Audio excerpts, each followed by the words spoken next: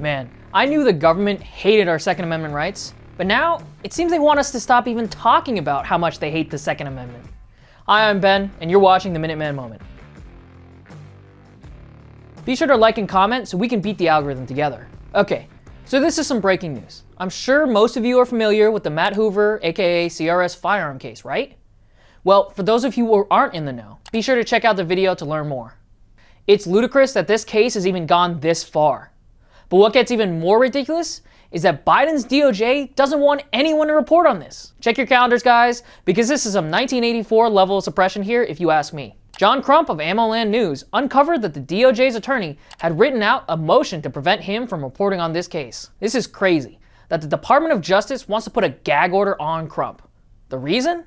Because Crump's reporting has hurt their feelings and got them criticized by the public. Aw, is the government lawyer that's trying to put someone away for decades for a piece of metal, do they need a safe space? Then they go on to say that Crump has no legitimate purpose to report on this case, and is instead just a YouTube personality. Well, that statement is false because Crump writes a ton of articles and is a regular contributor to One American News Network. Saying that YouTubers can't report on the news is also insane. It's like the DOJ wants to keep the public ignorant of these cases and the news that the 2A community wants to hear, but the mainstream media won't cover. I personally can't wait till I get a letter in the mail saying that I can't talk about GOA's latest case or what's going on in Congress because I'm not a member of the press and I just make these silly and goofy YouTube videos. Let me be straight here.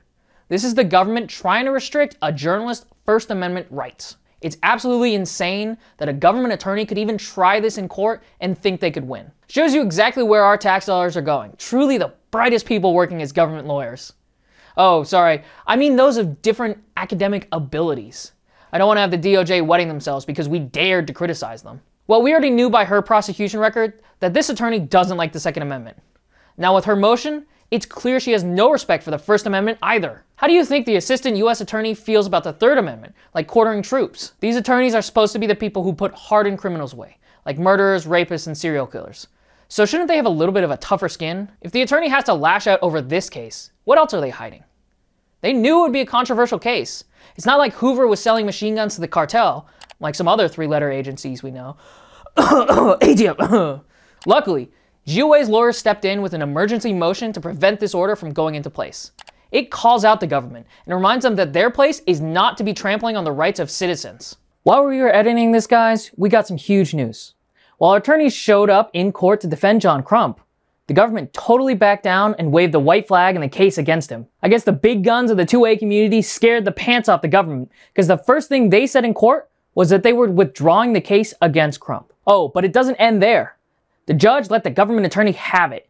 Specifically, the DOJ sent an underling to the court because the actual assistant U.S. attorney was too scared to face the music. Just listen to what the judge had to say to the government attorney who did show up. Maybe I need to talk to Miss Taylor. Miss Taylor can explain to me why she requested relief that isn't authorized by law, and is the entire reason that Mr. Crump filed his motion to intervene, and the amicus are here, and that my office spent, that my law clerk spent the last 2 days working on this. And I have spent about a day and a half because we, frankly, we're highly skeptical that there was any basis for the relief that was being requested. I have to follow the rule of law, and I'm required to rule on the motions that are presented to me. And so we looked at the authority, and I had to consider the arguments that were being made. And so I would like to understand why that. You only have to look so far as the Pentagon Papers case to understand that there is no basis for this relief to have been requested. This is a massive smackdown for the government, who thought they could just slink away after trying to violate the First Amendment rights of a journalist. After GOA and YouTubers filed a motion to intervene, their just kidding just didn't work with the judge. Preventing the government from silencing the community and letting these DOJ attorneys go uncriticized is a massive victory for the Bill of Rights and our freedoms. Thanks for watching. Be sure to subscribe for more updates on the fights for your rights.